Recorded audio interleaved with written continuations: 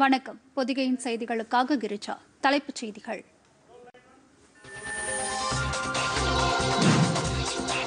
சுயசார்பு இந்தியா திட்டத்தின் கீழ் அறிவிக்கப்பட்ட நிலக்கரி சுரங்கங்கள் இன்று ஏலம்.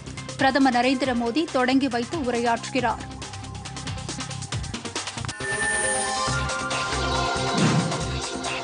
கிழக்கு லடாக் எல்லையில் வீர மரணமடைந்த இந்திய வீரர்களின் தியாகத்திற்கு தலை வணங்குகிறேன். குடியரசுத் தலைவர் ராம்நாத் கோவிந்த் புகழஞ்சலி.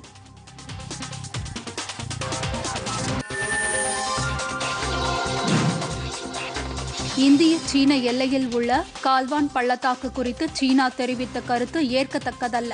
இந்தியா திட்டவட்டம்.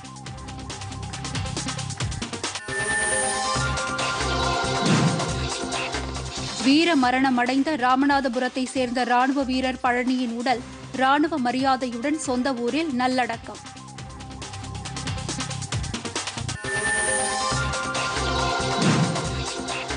ஐநா பாதுகாப்பு கவுன்சிலில் நிரந்தரமல்லாத உறுப்பு நாடாக இந்தியா தேர்வு. 184 நாடுகள் ஆதரவு.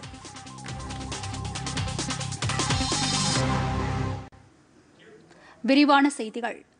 நாடு முழுவதும் உள்ள 41 நிலக்கரி சுரங்கங்களை வர்த்தக சுரங்கப் பணிகளுக்கு ஏலம் விடும் நடைமுறையை பிரதமர் நரேந்திர மோடி இன்று தொடங்கி வைத்து உரையாற்றுகிறார்.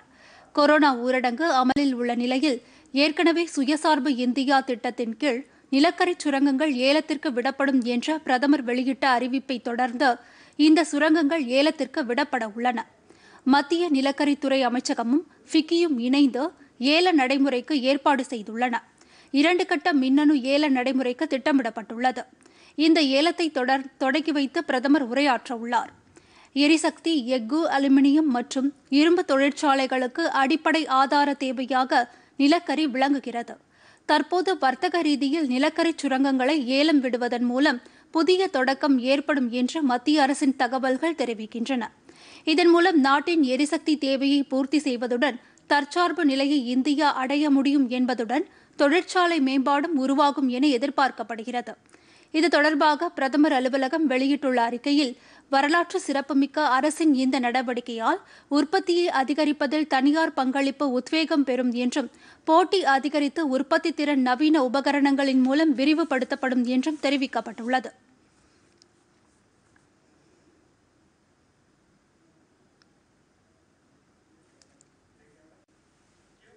இந்தியா சீனா எல்லை பிரச்சினை குறித்து விவாதிக்க பிரதமர் நரேந்திர மோடி நாளை அனைத்துக் கட்சி கூட்டத்தை கூட்டியுள்ளார்.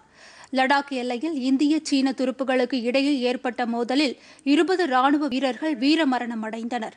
இந்த பிரச்சினை குறித்து அனைத்துக் கட்சி கூட்டத்தை மத்திய அரசு கூட்ட வேண்டும் என்று காங்கிரஸ் வலியுறுத்தியிருந்தது. இந்நிலையில் நாளை மாலை 5 மணிக்கு புதுதில்லியில் அனைத்துக் கட்சி கூட்டம் நடைபெறும் என பிரதமர் அலுவலகம் வெளியிட்ட தகவல் தெரிவிக்கிறது.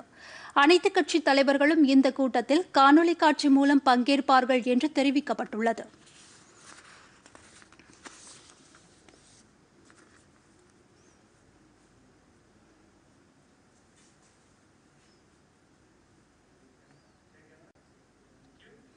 கிழக்கு லடாக் எல்லைப் பகுதியில் சீன படையினருடன் ஏற்பட்ட மோதலில் வீரமரணமடைந்த இந்திய வீரர்களின் தியாகத்திற்கும் துணிச்சலுக்கும் தலை வணங்குவதாக குடியரசுத் தலைவர் ராம்நாத் கோவிந்த் கூறியுள்ளார்.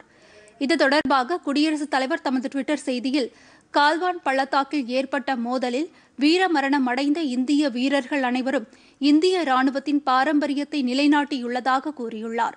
அவர்களின் தியாகத்தை இந்த நாடு எப்போதும் நினைவில் வைத்திருக்கும் என்றும், முப்படைகளின் தலைவர் என்ற முறையில் உயிரிழந்த வீரர்களின் குடும்பத்திற்கு இரங்கல் தெரிவித்துக் கொள்வதாகவும் குடியரசுத் தலைவர் தமது செய்தியில் கூறியுள்ளார். குடியரசு துணைத் தலைவர் வெங்கையா நாயுடுவும் இந்திய ராணுவத்தினரின் வீர மரணத்திற்கு டுவிட்டரில் இரங்கல் தெரிவித்துள்ளார். வீரர்களின் உயிர் தியாகத்திற்கு இந்த தேசம் என்றென்றும் கடமைப்பட்டுள்ளது என்றும் அவர் குறிப்பிட்டுள்ளார்.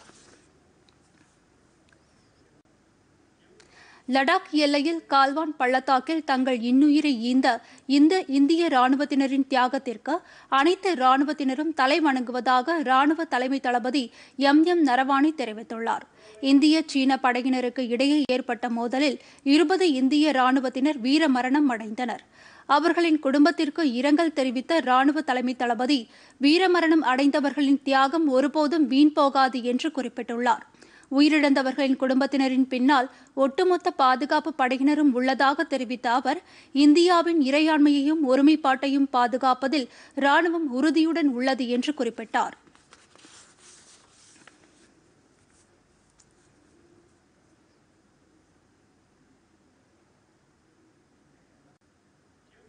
கிழக்கு லடாக்கில் அடங்கிய கால்வான் பள்ளத்தாக்கு சீனாவின் ஒரு பகுதி என அந்நாட்டு அரசு தெரிவித்திருப்பதற்கு இந்தியா கண்டனம் தெரிவித்துள்ளது. இது தொடர்பாக புதுதில்லியில் செய்தியாளர்களிடம் பேசிய வெளியுறவுத்துறை செய்தி தொடர்பாளர் அனுராக் ஸ்ரீவத்சவா, சீனாவின் இந்த கூற்று மிகைப்படுத்தப்பட்ட அடிப்படையற்றது என்று கூறினார். மேலும் இரு நாடுகளுக்கும் இடையே இந்த பிரச்சினையில் செய்து கொள்ளப்பட்ட புரிந்துணர்வு ஒப்பந்தத்திற்கு முரணான வகையில் சீனாவின் கூற்று உள்ளது என்றும் அவர் குறை கூறினார். இது தொடர்பாக ஏற்கனவே தெரிவிக்கப்பட்டபடி சீன வெளியுறவு அமைச்சர் லடாக் பகுதியில் ஏற்பட்ட சூழ்நிலை குறித்து தொலைபேசியில் தொடர்பு கொண்டு பேசியதையும் அனுராக் ஸ்ரீவத்சவா சுட்டிக்காட்டினார். கிழக்கு லடாக் நிலைமையை பொறுத்தவரை ஒட்டுமொத்த சூழலையும் இருதரப்பிலும் பொறுப்பான வகையில் கையாளுவதற்கு ஒப்புக் தெரிவித்த அவர், கடந்த 6ஆம் தேதி ராணுவ அதிகாரிகள் நிலையில் பேசப்பட்ட விஷயத்தை உறுதியுடன் நடைமுறைப்படுத்த வேண்டும் என்றார். இந்த பேச்சுவார்த்தைக்கு முரணான வகையில் சீனா தற்போது கால்வான் பள்ளத்தாக்கு குறித்து கருத்து தெரிவித்திருப்பதாக அவர் குறிப்பிட்டார். முன்னதாக கால்வான் பள்ளத்தாக்கில் நிகழ்ந்த சம்பவம் குறித்து இந்தியா சார்பில் சீனாவிடம் கடும் எதிர்ப்பு தெரிவிக்கப்பட்டது. இந்த சம்பவத்தால் இருதரப்பு நல்லுறவுகளில் மிகப்பெரிய தாக்கம் ஏற்படும் என வெளியுறவு அமைச்சர் ஜெய்சங்கர் அந்நாட்டு அமைச்சரிடம் பேசுகையில் உறுதிபட தெரிவித்தார். கிழக்கு லடாக் எல்லைப் பகுதியில் ஏற்பட்ட மோதலை தொடர்ந்து இந்தியா திபெத் எல்லை காவல்படை உயரதிகாரிகள், எல்லை சாலை நிறுவன அதிகாரிகள், மத்திய பொதுப்பணித்துறை அதிகாரிகளுடன் உள்துறை அமைச்சகம் தொடர்பு கொண்டு எல்லையில் நிலவும் சூழல் குறித்து கேட்டறிந்தது. புதுதில்லியில் உள்துறை அமைச்சக அதிகாரிகள் நேற்று இந்த பாதுகாப்பு படையினரின் உயரதிகாரிகளை அழைத்து எல்லைப் பகுதியில் கட்டமைப்பு மேம்பாட்டு பணிகள் குறித்து கேட்டறிந்தனர். உள்துறை அமைச்சகத்தின் எல்லை மேலாண்மை பிரிவை சேர்ந்த அதிகாரிகள் இந்த கூட்டத்தில் பங்கேற்றனர். எல்லை மாவட்டங்களில் சாலை திட்டப் பணிகள் தாமதமாவதற்கான காரணங்கள் குறித்தும் அந்த பணிகளை விரைவுபடுத்துவது குறித்தும் அப்போது விவாதிக்கப்பட்டது. சாலை பணிகளை விரைந்து முடிக்க கூடுதல் பணியாட்கள் விரைவில் அனுப்பி வைக்கப்படுவார்கள் என்றும் இந்த கூட்டத்தில் தெரிவிக்கப்பட்டதாக மத்திய அரசு வட்டாரங்கள் தெரிவிக்கின்றன.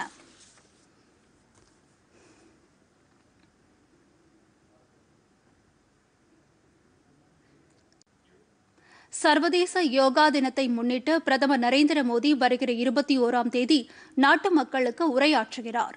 பிரதமரின் உரை தூர்தர்ஷனில் 21ஆம் தேதி காலை 6:30 மணிக்கு நேரடியாக ஒளிபரப்பாகிறது. ட்விட்டர், ஃபேஸ்புக், யூடியூப் போன்ற டிஜிட்டல் தளங்களிலும் பிரதமரின் உரை ஒளிபரப்பாக உள்ளது. பிரதமரின் உரைக்கு பிறகு மொரார்ஜி தேசாய் தேசிய யோகா பயிற்சி நிறுவனம் நடத்தும் யோகா நிகழ்ச்சி காலை 7 மணி முதல் 7:45 மணி வரை நடைபெற உள்ளது. இதன் பிறகு காலை 7:45 மணி முதல் 8 மணி வரை யோகா கலை நிபுணர்களின் கலந்துரையாடல் ஒளிபரப்பாகும். மத்திய ஆயுஷ் அமைச்சகம் ஏற்பாடு செய்துள்ள இந்த நிகழ்ச்சியில் பல்வேறு பிரபலங்களும் பங்கேற்கின்றனர். ஆண்டுதோறும் ஜூன் 21ஆம் தேதி சர்வதேச யோகா தினம் கொண்டாடப்பட்டு வருகிறது. தற்போது கொரோனா ஊரடங்கு காரணமாக இந்த ஆண்டு யோகா தினத்தன்று மக்கள் வீட்டிலிருந்தே யோகா கலையை கற்கும் வகையில் நிகழ்ச்சிகள் மாற்றியமைக்கப்பட்டுள்ளன.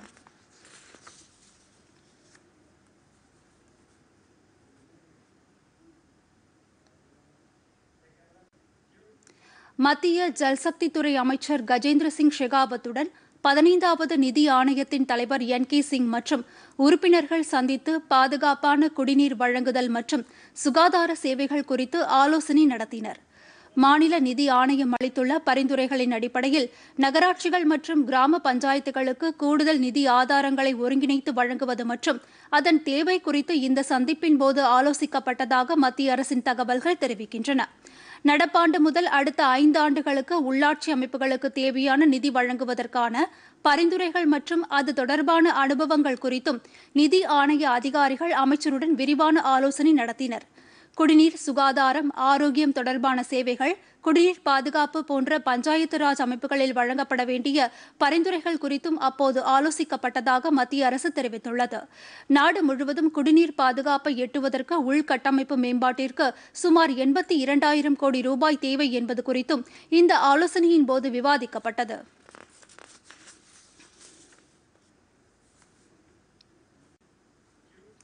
ஐநா பாதுகாப்பு கவுன்சிலில் நிரந்தரமல்லாத உறுப்பு நாடாக இந்தியா தேர்ந்தெடுக்கப்பட்டுள்ளது. அடுத்த 2 ஆண்டுகளுக்கு இந்தியா இந்த பொறுப்பில் நீடிக்கும். 193 நாடுகளை உறுப்பினர்களாக ஐநா பொதுச்சபையில் இந்தியாவுக்கு 184 நாடுகளின் ஆதரவு கிடைத்தது. இந்தியா தவிர அயர்லாந்து, மெக்சிகோ, நார்வே ஆகிய நாடுகளும் பாதுகாப்பு கவுன்சிலில் நிரந்தரமல்லாத உறுப்பு நாடுகளாக நேற்று தேர்வு செய்யப்பட்டுள்ளன. என்றாலும் இந்த போட்டியில் கனடா வெற்றி பெற முடியவில்லை. வரும் 2022ஆம் ஆண்டு வரை ஐநா பாதுகாப்பு கவுன்சிலில் இந்தியா நிரந்தரமல்லாத உறுப்பு நாடாக நீடிக்கும். ஐநா பாதுகாப்பு கவுன்சில் என்பது மிகவும் சக்தி வாய்ந்த அமைப்பாகும். இதில் சீனா, பிரான்ஸ், ரஷ்யா, பிரிட்டன், அமெரிக்கா ஆகிய 5 நாடுகள் நிரந்தர உறுப்பு நாடுகளாக அங்கம் வகிக்கின்றன. Estonia, Niger, Saint Vincent, Vietnam உள்ளிட்ட நாடுகள் ஏற்கனவே நிரந்தரமல்லாத உறுப்பு நாடுகளாக நீடிக்கின்றன. தற்போது இந்தியாவும் அந்த பட்டியலில் இணைந்துள்ளது.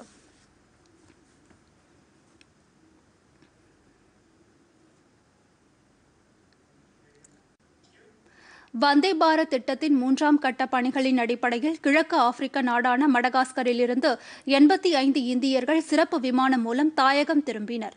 இந்தியாவை பூர்வீகமாக கொண்ட சுமார் 20,000க்கும் மேற்பட்டோர் மடகாஸ்கரில் பல்வேறு நிறுவனங்களில் பணியாற்றி வருகின்றனர். தெற்கு இந்திய பெருங்கடலில் அமைந்துள்ள தீவு நாடான இங்கிருந்து கொரோனா ஊரடங்கால் தாயகம் திரும்ப விருப்பம் தெரிவித்திருந்தவர்களில் 85 பேர் சிறப்பு விமானம் மூலம் இந்தியா அனுப்பி வைக்கப்பட்டதாக அந்நாட்டிற்கான இந்திய தூதர் அபய்குமார் தெரிவித்தார். பயணிகள் அனைவரும் பாதுகாப்புடன் அனுப்பி வைக்கப்பட்டதாகவும் அவர்களுக்கு உரிய பரிசோதனைகள் நடத்தப்பட்டதாகவும் அவர் மேலும் கூறினார்.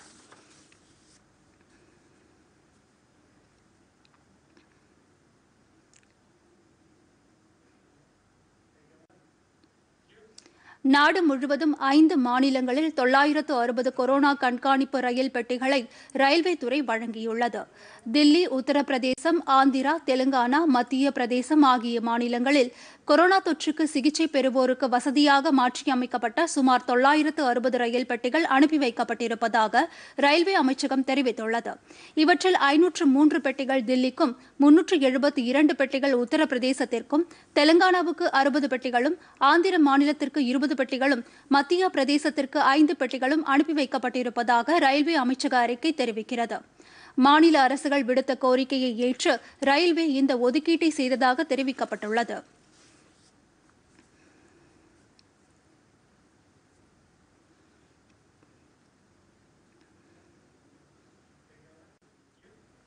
ஆந்திர மாநிலம் கிருஷ்ணா மாவட்டத்தில் ஜக்கையாபேட்டை அருகே லாரியும் டிராக்டரும் நேற்று மோதி ஏற்பட்ட விபத்தில் 10 பேர் உயிரிழந்தனர். தெலங்கானா மாநிலம் கம்மம் மாவட்டத்தைச் சேர்ந்த சிலர் யதாத்ரி என்ற இடத்தில் கோவிலுக்கு சென்றுவிட்டு திரும்பும் வழியில் இந்த விபத்து ஏற்பட்டதாகவும் உயிரிழந்தவர்களில் 4 குழந்தைகளும் அடங்குவர் என்றும் காவல்துறையினர் தெரிவித்தனர். இந்த விபத்து குறித்து காவல்துறையினர் விசாரணை நடத்தி வருகின்றனர்.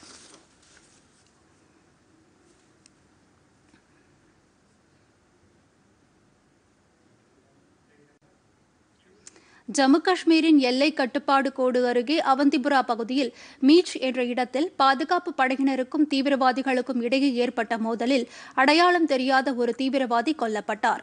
பாதுகாப்பு படையினருக்கும் தீவிரவாதிகளுக்கும் இடையே பாம்பூர் அருகே இன்று அதிகாலை மோதல் ஏற்பட்டதாகவும் இதில் ஒரு தீவிரவாதி கொல்லப்பட்டதாகவும் தொடர்ந்து துப்பாக்கிச் சண்டை நடைபெறுவதாகவும் காஷ்மீர் மண்டல காவல்துறையினர் தெரிவித்தனர். முன்னதாக நேற்றிரவு சுந்தர்பானி பகுதியில் பாகிஸ்தான் படையினர் சண்டை நிறுத்த ஒப்பந்தத்தை மீறி துப்பாக்கியால் சுட்டும், சிறு ஆயுதங்களை கொண்டு தாக்கியும், குண்டுவீச்சிலும் ஈடுபட்டதாக பாதுகாப்பு அமைச்சக செய்தித் தொடர்பாளர் தெரிவித்தார். இந்திய ராணுவமும் பதிலடி கொடுத்ததில் தாக்குதலில் ஈடுபட்டதாக அவர் மேலும் கூறினார்.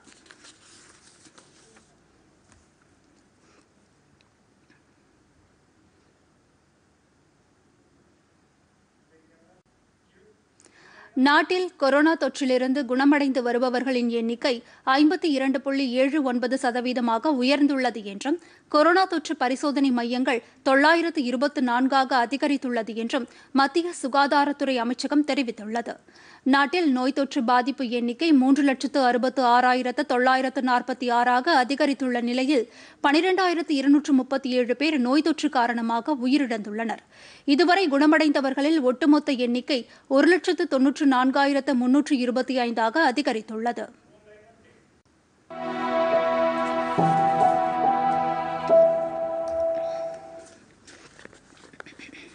நாட்டிலேயே அதிகபட்சமாக மகாராஷ்டிராவில் கொரோனா தொற்றால் 1,16,752 பேர் பாதிக்கப்பட்டுள்ளனர். இதில் 5,651 பேர் உயிரிழந்துள்ள நிலையில் 59,166 பேர் குணமடைந்துள்ளனர். தலைநகர் தில்லியில் 47,102 பேர் பாதிக்கப்பட்டு 1,904 பேர் உயிரிழந்துள்ளனர். 17,457 பேர் இதுவரையில் குணமடைந்துள்ளனர். குஜராத்தில் 25,093 பேர் பாதிக்கப்பட்டு 1,560 பேர் உயிரிழந்தனர். 17,430 பேர் குணமடைந்துள்ளனர். உத்தரப்பிரதேசத்தில் பாதிப்பு எண்ணிக்கை 14,598ஆகவும் இறப்பு எண்ணிக்கை 435ஆகவும் உள்ளது. அங்கு இதுவரையில் குணமடைந்தோரின் எண்ணிக்கை 8,904ஆக கணக்கிடப்பட்டுள்ளது. ராஜஸ்தானில் பாதிப்பு எண்ணிக்கை 13,542ஆகவும் இறப்பு எண்ணிக்கை 313ஆகவும் உள்ளது. அங்கு இதுவரையில் குணமடைந்தோரின் எண்ணிக்கை 10,467ஆக கணக்கிடப்பட்டுள்ளது. தமிழகத்தில் கொரோனா தொற்றால் பாதிக்கப்பட்டவர்களின் எண்ணிக்கை 50,000ஐ தாண்டியது. இதுகுறித்து மாநில மக்கள் நல்வாழ்வுத்துறை நேற்று வெளியிட்டுள்ள அறிக்கையில் மேலும் 2,174 பேருக்கு நோய் தொற்று கண்டறியப்பட்டுள்ளதாகவும் இதில் 80 பேர் வெளிநாடுகள் மற்றும் வெளி மாநிலங்களிலிருந்து வந்தவர்கள் என்றும் கூறப்பட்டுள்ளது. இதன் மூலம் பாதிக்கப்பட்டுள்ளவர்களின் எண்ணிக்கை 50,193ஆக அதிகரித்துள்ளது. இதனிடையே 842 பேர் குணமடைந்துள்ள நிலையில் அதன் எண்ணிக்கை 27,624ஆக உயர்ந்துள்ளது. மேலும் 48 பேர் உயிரிழந்ததை அடுத்து ஒட்டுமொத்த உயிரிழப்பு எண்ணிக்கை 576ஆக அதிகரித்துள்ளது. சென்னையில் மட்டும் 1,276 பேருக்கு நோய் தொற்று கண்டறியப்பட்டதன் மூலம் அதன் எண்ணிக்கை 35,556ஆக அதிகரித்துள்ளது. தமிழகத்தில் நேற்று 24,621 பேருக்கு பரிசோதனை செய்யப்பட்டதாக மாநில மக்கள் நல்வாழ்வுத்துறை வெளியிட்டுள்ள அறிக்கையில் கூறப்பட்டுள்ளது.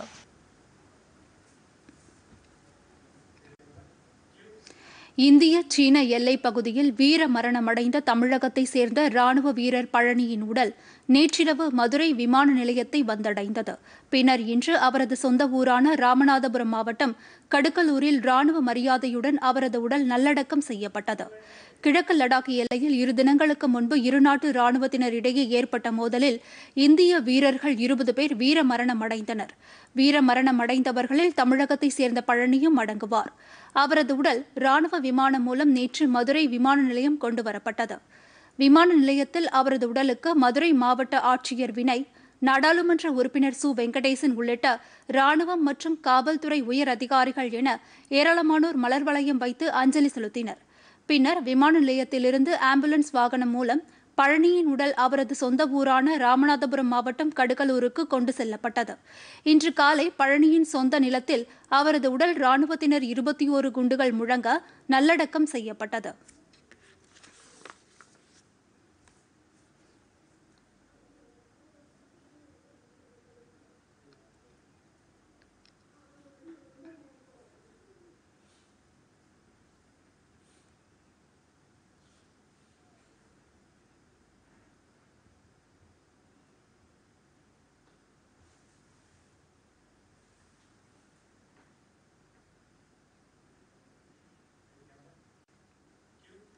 நாமக்கல் மாவட்டத்தில் மாவட்ட நிர்வாகம் எடுத்த முன்னெச்சரிக்கை நடவடிக்கைகள் காரணமாக கொரோனா தொற்று பரவல் கட்டுப்பாட்டில் உள்ளது என்று மாவட்ட ஆட்சியர் மெகராஜ் கூறியுள்ளார்.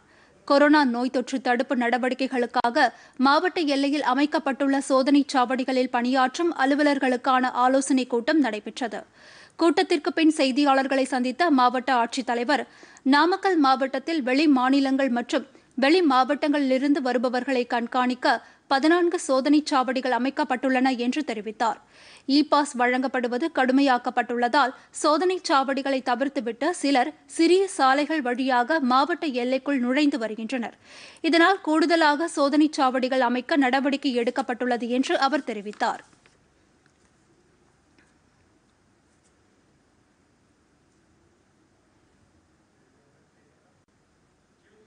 கொரோனா ஊரடங்கு காலத்தில் விருதுநகர் மாவட்டத்தில் மத்திய அரசின் அந்தியோதயா அன்ன யோஜனா திட்டத்தின் கீழ் உதவி வழங்கியுள்ள மத்திய அரசுக்கு பயனாளிகள் நன்றி தெரிவித்துள்ளனர்.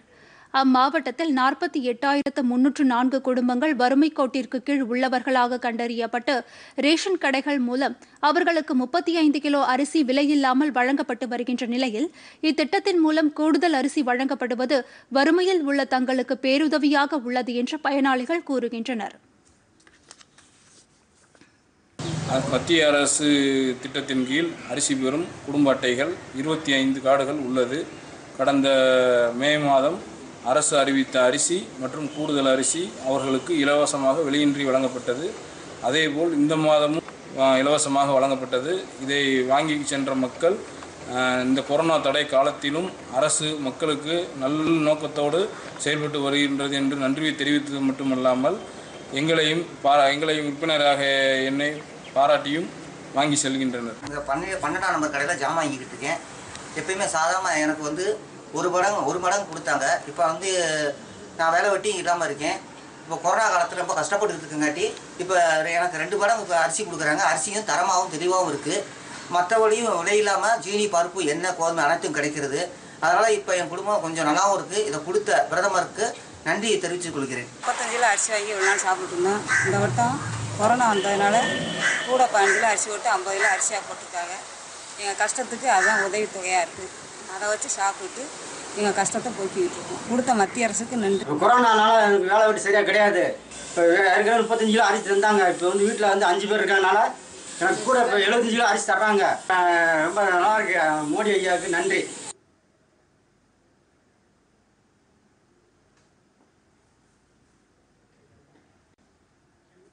சர்வதேச அளவில் நாளுக்கு நாள் கொரோனா தொற்று எண்ணிக்கை அதிகரித்து வருகிறது. இதுவரையில் ஒட்டுமொத்த பாதிப்பு எண்ணிக்கை 84,05,632 அதிகரித்துள்ளது. இந்நிலையில் நோய் தொற்று காரணமாக இதுவரையில் 4,51,383 பேர் உயிரிழந்துள்ளனர். எனினும் தொடர் சிகிச்சைகள் மூலம் இதுவரையில் சர்வதேச அளவில் 44,15,785 பேர் நோய் தொற்றிலிருந்து குணமடைந்துள்ளனர்.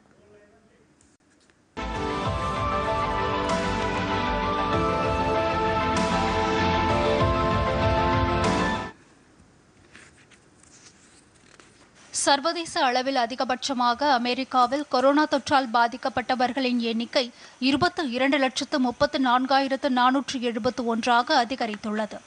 அந்நாட்டில் இதுவரையில் 1,19,941 பேர் உயிரிழந்துள்ள நிலையில் இதுவரையில் அங்கு 9,18,796 பேர் நோய் தொற்றிலிருந்து குணமடைந்துள்ளனர். பிரேசில் நாட்டில் 9,60,309 பேர் பாதிக்கப்பட்டு 46,665 பேர் உயிரிழந்துள்ளனர். 5,03,507 பேர் குணமடைந்துள்ளனர். ரஷ்யாவில் 5,53,301 பேர் பாதிக்கப்பட்டு 7,478 பேர் உயிரிழந்துள்ளனர். 3,04,342 பேர் குணமடைந்துள்ளனர். இங்கிலாந்து நாட்டில் பாதிக்கப்பட்டவர்களின் எண்ணிக்கை 2,99,251 இறப்பு எண்ணிக்கை 42,153 கணக்கிடப்பட்டுள்ளது. ஸ்பெயின் நாட்டில் பாதிக்கப்பட்டவர்களின் எண்ணிக்கை 2,91,763 இறப்பு எண்ணிக்கை 27,136 கணக்கிடப்பட்டுள்ளது. பெரு நாட்டில் பாதிக்கப்பட்டவர்களின் எண்ணிக்கை 2,40,908 இறப்பு எண்ணிக்கை 7,257 உள்ளது. இத்தாலியில் பாதிக்கப்பட்டவர்களின் எண்ணிக்கை 2,37,828 இறப்பு எண்ணிக்கை 34,448 கணக்கிடப்பட்டுள்ளது.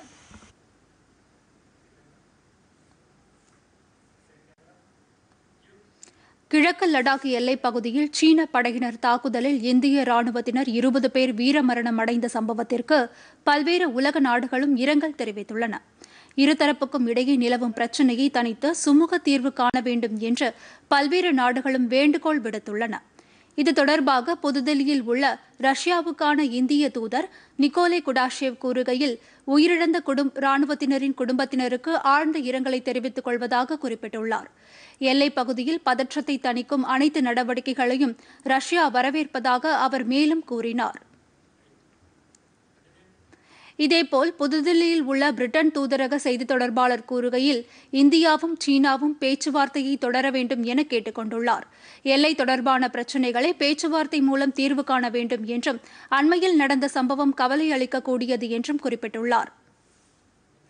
இதேபோல் ஐரோப்பிய யூனியன் செய்தித் தொடர்பாளர் விர்ஜினி ஹென்ட்ரிக்சன் இருநாட்டு எல்லையில் அமைதி மற்றும் ஸ்திரத்தன்மையை பாதுகாக்க வேண்டியது அவசியம் என்று வலியுறுத்தியுள்ளார். பதற்றத்தை குறைக்க பேச்சுவார்த்தையை தொடர வேண்டும் என்றும் அவர் கேட்டுக் கொண்டுள்ளார். புதுதில்லியில் உள்ள இந்தியாவுக்கான ஆஸ்திரேலிய தூதர் பாரியோ ஃபெரேல் வீரமரணம் அடைந்த ராணுவத்தினரின் தியாகத்திற்கு தலைவணங்குவதாகவும் ஆஸ்திரேலியாவின் சார்பில் அவர்களின் குடும்பத்திற்கு இரங்கல் தெரிவிப்பதாகவும் கூறியுள்ளார்.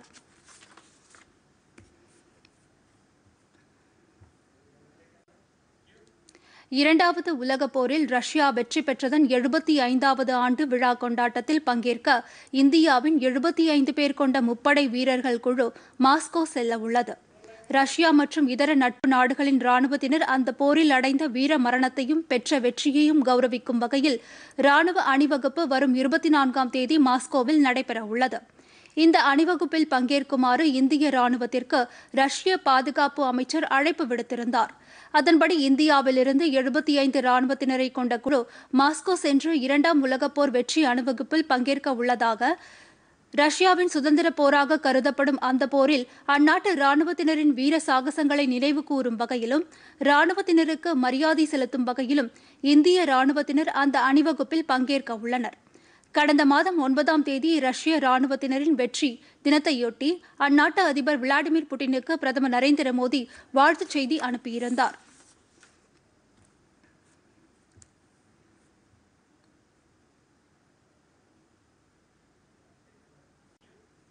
தமிழ்நாட்டின் வடக்கு கடலோர மாவட்டங்களிலும் மேற்கு தொடர்ச்சி மலையை ஒட்டியுள்ள இடங்களிலும் இன்று லேசானது முதல் மிதமானது வரையிலான மழை பெய்யக்கூடும் என்று சென்னை வானிலை ஆய்வு மையம் தெரிவித்துள்ளது. தமிழகம் தவிர்த்து புதுச்சேரி, காரைக்காலிலும் ஓரிரு இடங்களில் லேசான மழை பெய்ய வாய்ப்புள்ளதாக வானிலை மைய அறிக்கை தெரிவிக்கிறது. தமிழகத்தின் இதர பகுதிகளில் வறண்ட வானிலையே நிலவும் என்றும் அந்த மையம் தெரிவித்துள்ளது. சென்னையை பொறுத்தவரை வானம் பொதுவாக மேகமூட்டத்துடன் காணப்படும் என்றும் ஒரு சில இடங்களில் லேசான மழை பெய்ய வாய்ப்பு இருப்பதாகவும் வானிலை மைய அறிக்கை கூறுகிறது. வெப்பநிலையை பொறுத்தவரை அதிகபட்சமாக 40 டிகிரி செல்சியஸாகவும் குறைந்தபட்சமாக 29 டிகிரி செல்சியஸாகவும் இருக்கும் என்றும் சென்னை வானிலை ஆய்வு மையம் குறிப்பிட்டுள்ளது.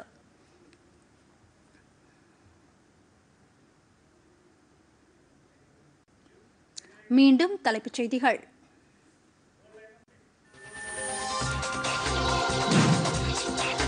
சுயசார்பு இந்தியா திட்டத்தின் கீழ் அறிவிக்கப்பட்ட நிலக்கரி சுரங்கங்கள் இன்று ஏலம். பிரதமர் நரேந்திர மோடி தொடங்கி வைத்து உரையாற்றுகிறார்.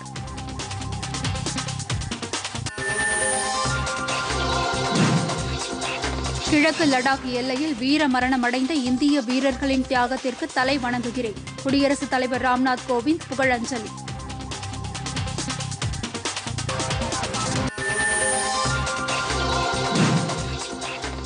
இந்திய சீன எல்லையில் உள்ள கால்வான் பள்ளத்தாக்கு குறித்து சீனா தெரிவித்த கருத்து ஏற்கத்தக்கதல்ல. இந்தியா திட்டவட்டம்.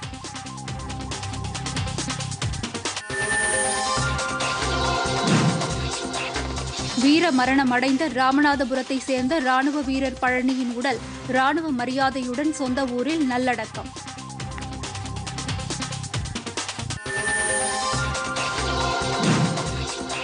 ஐநா பாதுகாப்பு கவுன்சிலில் நிரந்தரமல்லாத உறுப்பு நாடாக இந்தியா தேர்வு. 184 நாடுகள் ஆதரவு.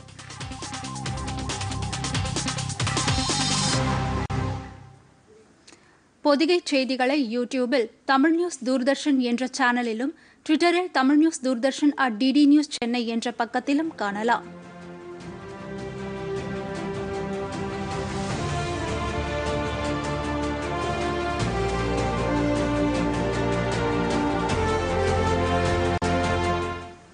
இத்துடன் செய்திகள் நிறைவடைகின்றன. மீண்டும் செய்திகள் பிற்பகல் 2 மணிக்கு. வணக்கம்.